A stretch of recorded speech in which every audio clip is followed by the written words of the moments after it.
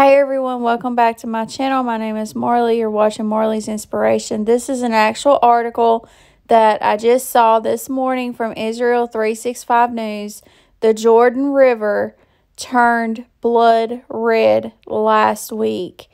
As you are reading this and watching this video, I am scrolling up through the news article so you can see for yourself where it is talking about how the Jordan River turned blood red last week.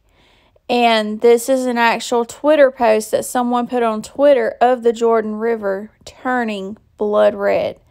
We are in biblical times.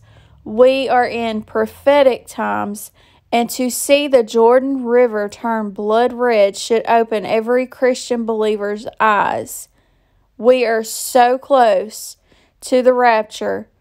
We are very close. No one knows just how close we are. But let me tell you something. Everything that is happening around us, Jesus said would happen. Now, be prepared for anything. Keep your spirit prepared. Stay ready at all times. Look up. Your redemption is drawing near. Nearer than when you first believed.